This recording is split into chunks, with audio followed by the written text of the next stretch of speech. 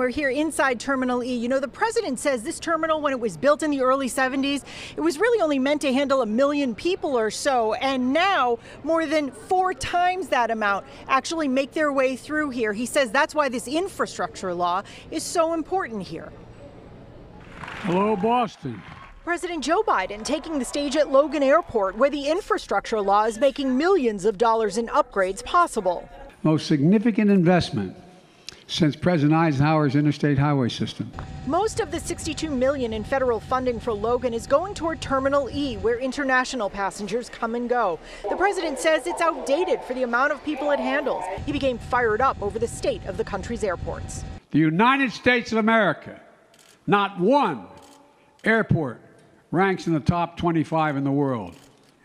What the hell's the matter with us? The president says improvements will mean more capacity and less congestion, pollution, and flight delays. We're finally getting it done. We're turning Infrastructure Weekend from a punchline with my predecessor into an infrastructure decade on our watch. Senator Elizabeth Warren tweeting out a selfie with the president and Senator Markey saying the much-needed funding will help address the climate crisis, infrastructure renovations and expansions, and continue to grow the local economy.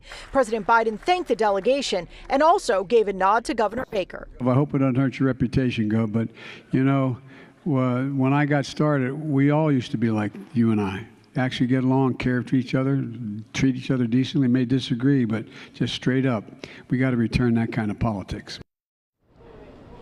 Well, the governor did say he is grateful for those on both sides of the aisle that did support this infrastructure law. So over the next 5 years, Massachusetts set to see about $9.5 billion because of that. We're live here at Logan Airport. Sharma Sketty, WCVB News Center 5.